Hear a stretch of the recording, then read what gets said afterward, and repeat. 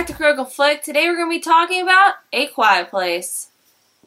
Alright guys, I'm sure you've heard this from everybody around the world, but this movie is directed by John Krasinski, starred John Krasinski, and he has a writing credit on the movie. So, Jim from The Office branching out, doing work, and I like that. So the synopsis of this movie is pretty simple on its face. It's a post-apocalyptic world. You have these, as you've seen from the trailer, there's something out there and you can't make any noise. And that's pretty much it. This movie is basically about a family in this post-apocalyptic world trying not to make any noise and trying to survive, and that's pretty much it, dealing with what that would be like. Overall, the performances in this movie are pretty good. Like, John Krasinski and Emily Blunt, they're so good together. Obviously, they're married in real life, and they just have chemistry exploding on screen. Yeah, I thought that they had really good chemistry. I think that you could definitely see that they were together in real life, and this isn't just, a fantasy world for them.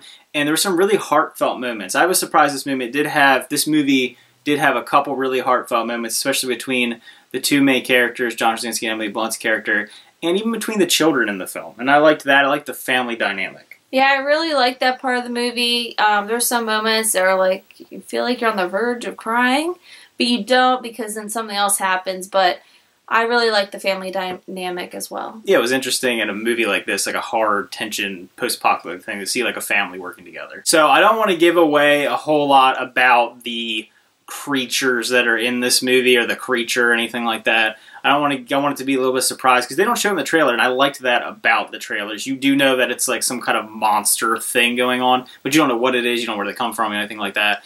And I will say they were kind of unoriginal. They reminded me of something a little strange, something that you guys might recognize from other type of movie show thing. And I didn't like that. I wanted something a little more original, and it kind of just felt like more of the same what we've been seeing lately with monsters in movies. There's some really cool sound designs in this movie, especially with the one girl. She is deaf in real life, and then she's also plays deaf in the movie. And I liked how they would go mute when it focused on her character, and you could feel and sense how she's feeling, and then it'd go right back to normal for the boy who's her brother, and it was this very cool way to shift and put you on the edge a little bit because you don't know what's gonna happen. Yeah, it was a cool juxtaposition, seeing this completely soundless, quiet, it's like in this chaos of sometimes what's going on, it's completely silent for her.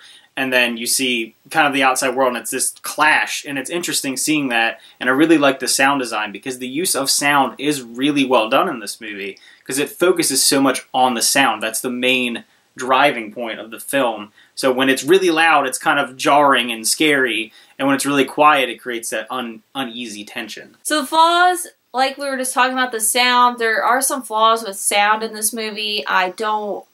It kind of falls towards the end of this movie as well, and it gets I don't know why that's happening. Yeah, it had a problem of not following its own rules. Early on in the film, it sets a precedent for how this whole movie is going to go, how these creatures operate, how this film is going to work, and especially when you get later on in the movie, that just doesn't, it kind of falls apart. And there's multiple things in the movie that just, I don't want to give any spoilers away, but there's no way that certain things could happen without a lot of noise. There's no way that these characters could be in the situation that they're in without a ton of noise.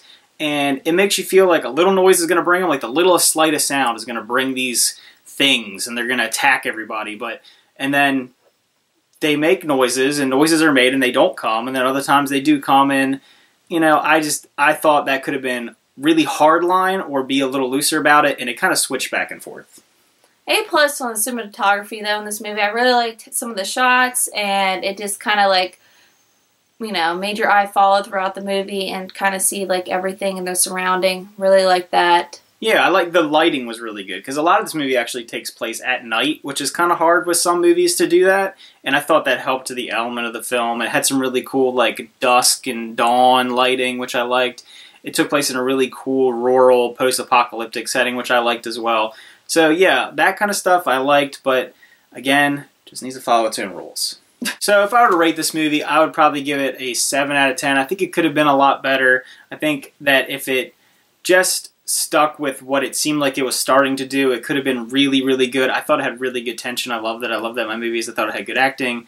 But at the end of the day, I think it could have been better, and I think I was expecting a little more than it could have delivered.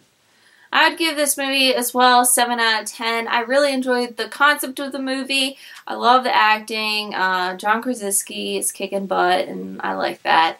And again, the ending fell short for me a little bit. You may like the ending, you may not.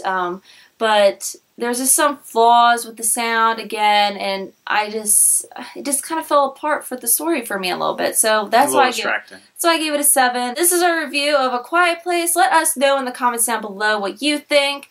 Do you agree with us? Do you love the movie, or did you think of something else? And also like and subscribe. We always appreciate your support, and thank you. Bye-bye.